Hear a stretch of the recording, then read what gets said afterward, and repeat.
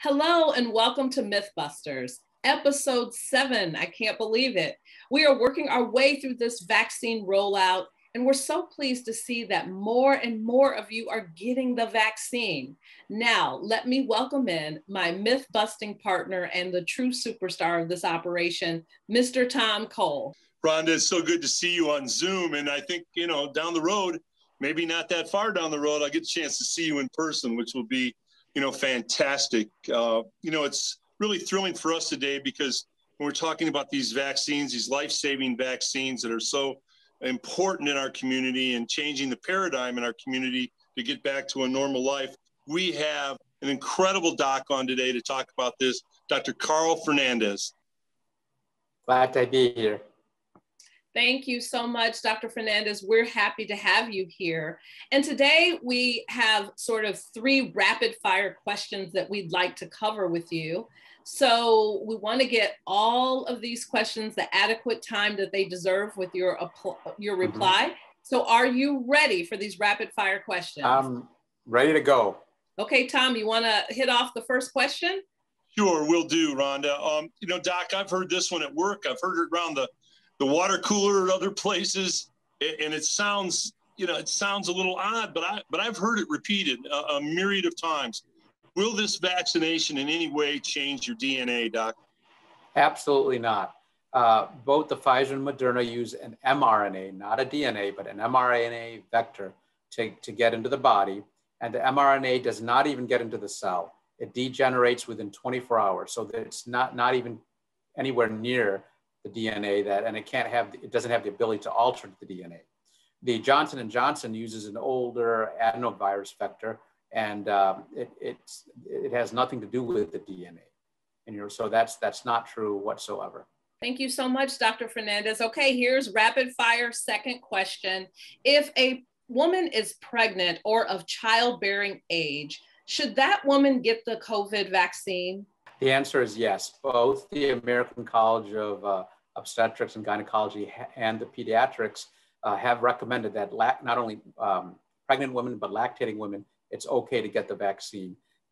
We're continuing to follow this data, but so far there are no ill effects that we can tell. But it's obviously if you get COVID virus infection and you're in the ICU, that's a very serious thing. And in my practice, I've seen the consequences. Doc, you're knocking all these questions out of the park today. Maybe because baseball's right around the corner, but how about for children? Again, I hear people talking about this.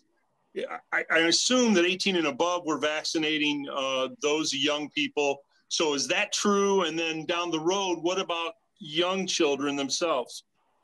So the current recommendations are, we don't have the data on young children. The studies were done without the pediatric population, although there are ongoing studies right now.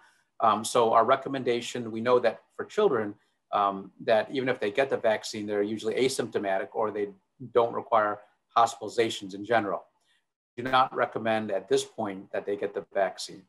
Well, you handled that like a pro, Dr. Fernandes. I am so happy that you were able to answer all of those rapid fire questions. So much good information. And what I love about this the most, Dr. Fernandes, is you are a trusted medical source. And this information is helpful and it's also accurate and correct. And hopefully will be shared with many people. Doc, it's an honor today to have you on Mythbusters with Rhonda and myself. It certainly is. And we applaud your work at the Toledo Clinic, exemplary work that you do. So again, Doc, I hope we can do this again. Doc, you were outstanding.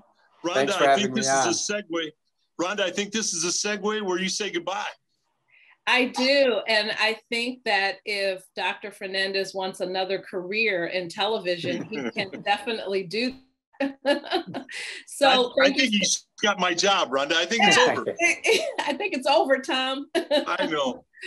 But really great information shared today. Tom, it's always a pleasure being with you. And Dr. Fernandes, what amazing information you shared today with us. I look forward to seeing you next week, Tom, for more myth busting.